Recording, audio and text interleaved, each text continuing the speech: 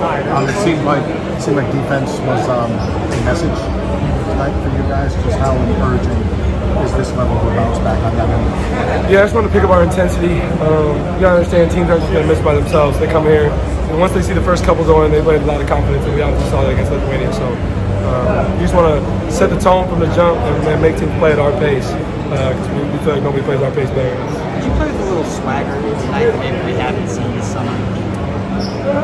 Maybe a little more anger, I think.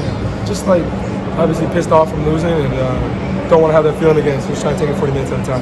It was like a stand. Like you guys were trying to run the score and not something that's for everybody, right? I think just trying to play the right way for 40 minutes. Like, I mean, there's that like fear factor of playing in the United States is not there anymore, obviously. It's been talked about and documented for a while, so it's like, we just got to come out and understand they're not going to fear us. We got to just play our style of basketball.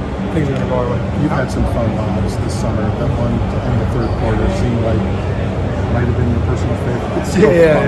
I told her when we first got here I was trying to do some crazy stuff. So open break that allowed it to happen. Thanks, Tyrese.